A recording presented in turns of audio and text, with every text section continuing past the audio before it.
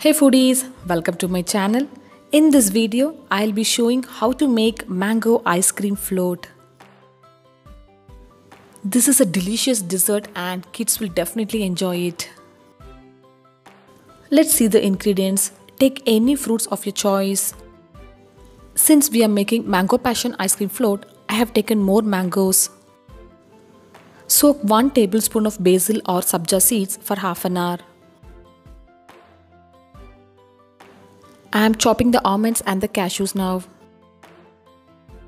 I have already made mango passion and I'll share the recipe link in the description below.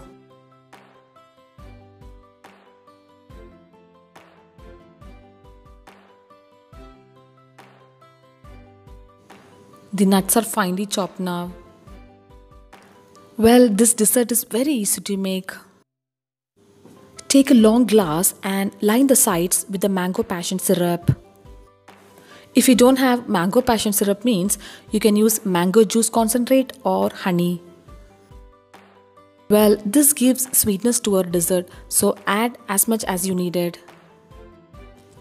There is no specific measurement to make this ice cream float. I will say this as a magical dessert and you'll come to know in the end. Add in pomegranate as needed.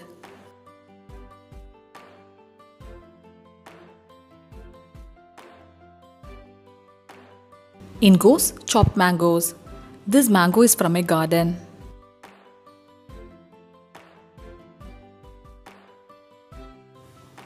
Add in chopped apple.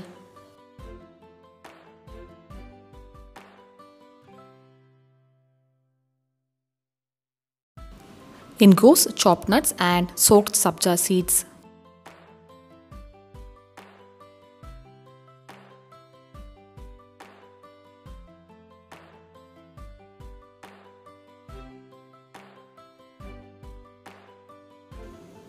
Scoop in couple of dollops of mango ice cream. Since I'm making mango ice cream float, I'm adding mango ice cream. You can add vanilla ice cream if you want to change the flavor. Now here comes the magic. Gently pour in the soda and you'll be seeing the ice cream floating to the top of the glass. And hence it's called mango ice cream float. Do show this to your kids while making and they'll definitely enjoy it.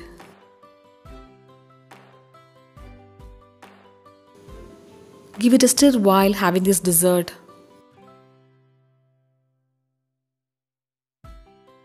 Do try this and share me the feedback.